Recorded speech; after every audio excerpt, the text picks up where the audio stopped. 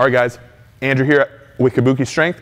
I got Brandon, and he's gonna help us model another great exercise to help with strongman events, the belt squat march. So Brandon's gonna set up on this. So this movement is really beneficial to deloading the spine while still training the movement quality of a movement event. So yoke walk is very demanding. You can't train that every week. So this allows you to deload the spine while hips, legs, joints, all those are still being hit with load. So he's gonna go ahead and start marching, and we're gonna talk about some common flaws. So he's gonna start the teeter here. So teetering is swaying back and forth. You see how he's kind of leaning to one leg, okay? And another one is like ballet toes or sprinting, where you're not really putting a lot of force into the pad. So ideally we want to have a rigid torso. So he's going to demonstrate proper form now. So rigid torso, full extension, really trying to drive hard. Good, so he's getting full extension of the leg, and he can speed up just a little bit.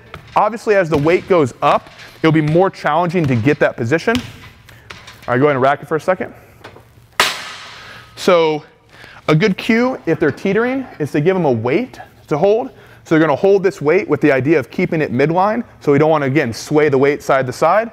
So I can give them a weight, pull the pin. So again, he's trying to keep it midline. Rack it. Now, since this is a movement that we would use for, say, training the yoke walk, having a bar on the back and emulating what it would feel like to have a bar for yoke walk might be a good cue, because it's going to feel like what a yoke is. So anyone that's done a yoke, you don't want to teeter again. So this is a good cue for Brandon. So Brandon's going to hold the PVC in a position, and then he's going to execute the belt squat just as before. All right. Good. All right. So as far as how to utilize this in your training, you're obviously going to need to start off light if you've never done this movement, and you're going to build up progressively each set. So some people like to use a target of time. A better way objectively of doing this is step count. So look back at a video of any event that you're trying to improve. So if it's yoke walk for 50 feet and you take 40 steps in that run, 40 steps is like your goal. So work in that range of, say, 30 to 50, right around the 40 range, and work up progressively into a hard set of that number of steps. The last set should not have form breakdown of teetering.